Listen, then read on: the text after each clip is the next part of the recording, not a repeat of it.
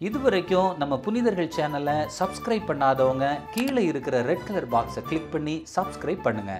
பக்கத்தில் இருக்கிற பெல் பட்டனையும் மறக்காம கிளிக் பண்ணுங்க. புனிதர்கள் செயின்ஸ் தொடர்ந்து பாருங்க. மறக்காம ஷேர் பண்ணுங்க, லைக் பண்ணுங்க, கமெண்ட் பண்ணுங்க. நன்றி.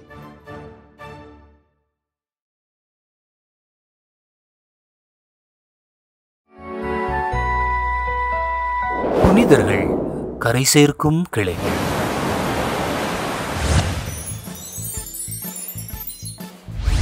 ஆகஸ்ட் 3 புனித வால்தியோப்.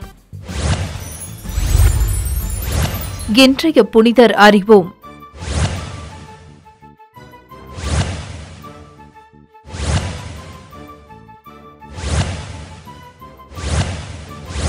இன்றைய புனிதரிடம் இருந்து கற்போம். 1. குடும்ப சூழல். தனது தந்தையை ஒருபுறமும் தாயை மறுபுறமும் இழந்து தனிமரமாய் வளர்ந்து வந்தார் இன்றைய புனிதர். இவருக்கு ஒரு மூத்த சகோதரர் உண்டு. இவர்கள் இருவரும் தம் பெற்றோரின் பண்பும் பாசமும் நிறைந்த மகிழ்ச்சியில் வாழ்ந்து வந்தார்கள். திடீரென தந்தை இறந்தார். தாய் மறுமணம் செய்து கொண்டார். 2. வளரும் பயிர். வளரும் பயிர் முளையிலேயே தெரியும் என்பது போல இளமை பருவத்தில் வால்தியோ பண்பிலும் பக்தியிலும் சிறந்து விளங்கினார்.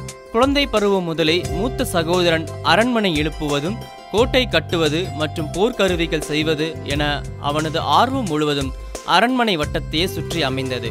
ஆனால் இளையவனான வால்தியோப் பக்தியுடன் ஆலயங்களுக்கு சென்று ஜெபிப்பதையும் துறவு மடங்கள் கட்டி விளையாடுவதையும் தன் வழக்கமாக கொண்டிருந்தான். 3. துறவரம். வால்தியோப் இளைஞரானதும் அரசர் 1 டேவிட் இவருக்கு அரண்மனை சார்ந்த அனைத்தையும் கற்றுக் கொடுத்தார். ஆனால் புனிதரின் மனம் முழுவதும் துறவரத்தின் மீது ஆர்வம் கொண்டிருந்தது.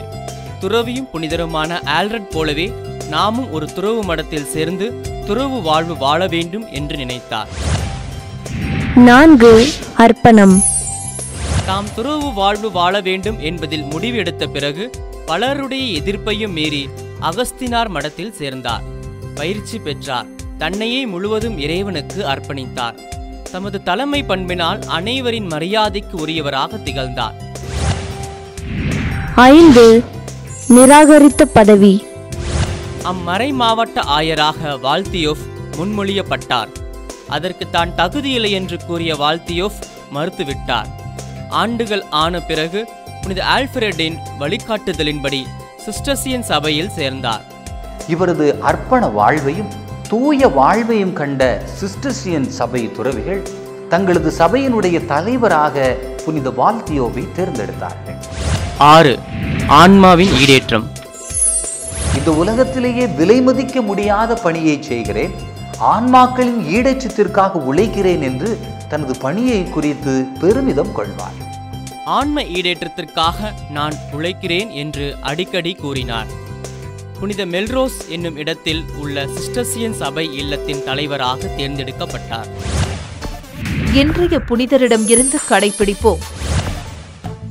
1. வளரும் பயிர் முளையிலேயே தெரியும் என்பது போன்று குழந்தைகளுக்கு ஆர்வம் ஊட்டும் காரியங்களை அடையாளம் காண்போம்.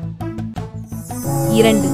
5 வளையாதது 50 வளையாது என்பது போன்று குழந்தை பருவத்தில் நற்பாதையில் நடைபயில நற்பயிற்சிகளை குழந்தைகளுக்கு கொடுப்போம். 3. துறவற வாழ்வை குழந்தைகள் தேர்ந்தெடுக்க வாய்ப்புகளை ஏற்படுத்துவோம். அத்துறையில் குழந்தைகள் ஆர்வம் காட்ட அவர்களை உற்சாகப்படுத்துவோம். 4. துறவரம், துறவி, துறவு வாழ்வு, அவர்களின் அர்ப்பண வாழ்வு பற்றி நேர்மறையான கருத்துக்களை வளரும் குழந்தைகளுக்கு கற்றுக் கொடுப்போம். 5. குருக்கள், கன்னியர்கள் ஆன்மீக ஈடேற்றத்திற்காக உழைப்போம். ஆன்மீக மீட்புக்காக பாடுபடுவோம்.